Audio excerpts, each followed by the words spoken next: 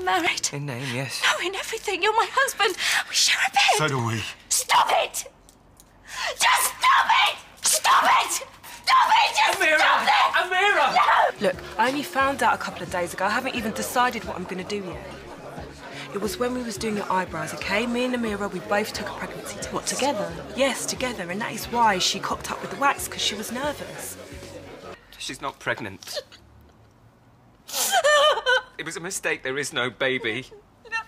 Not yet. We said we'll try again, you promised. You promised we'll try again. What? You are the most beautiful woman in the world. And I love you. And it breaks my heart. I can't give you what you need, but I'm gay. I'm gay. No.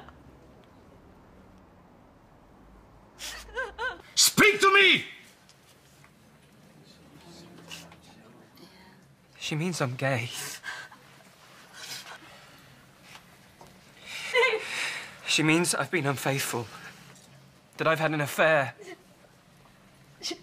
With him. For the record, none of you decide what I do with my life. I decide for myself.